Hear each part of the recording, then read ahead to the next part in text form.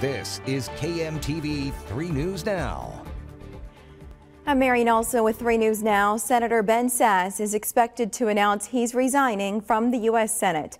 His current term is set to expire after the 2024 election. The governor of Nebraska would appoint a replacement once the seat is vacated. Sasse is expected to take a job with the University of Florida in Gainesville.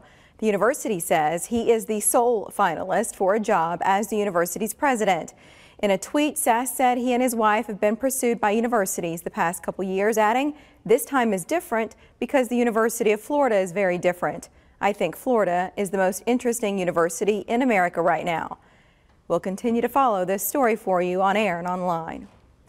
A week and a day after Ian made landfall, Omaha Steaks is mobilizing to help. They're sending thousands of servings of steaks, pork chops, and burgers, plus beef jerky and beef sticks. Omaha Steaks is partnering with an organization called Mercy Chefs, and they'll prepare the food.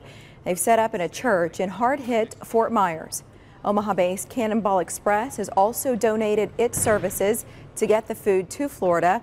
The truck will arrive in Fort Myers by this weekend.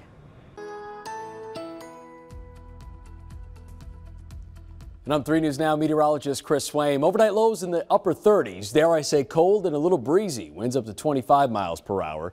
As we go from 38 back to the mid 50s. I think that's the most we could do on Friday. It's chilly but sunny. Winds out of the north at 5 to 15 miles per hour. So a big drop into the end of the week. We go from highs near 70 to the mid 50s and then warm back up fairly quickly through the weekend. 60s, 70s. I like to look at it as a variety. You have some options for what you prefer. 78 on Tuesday, mainly sunny skies, very isolated rain chance on Wednesday. I think that's the most we can manage through the week ahead. Another temperature drop for Thursday, mid 60s. We stay clear for now. We'll keep a close eye on things and keep you updated.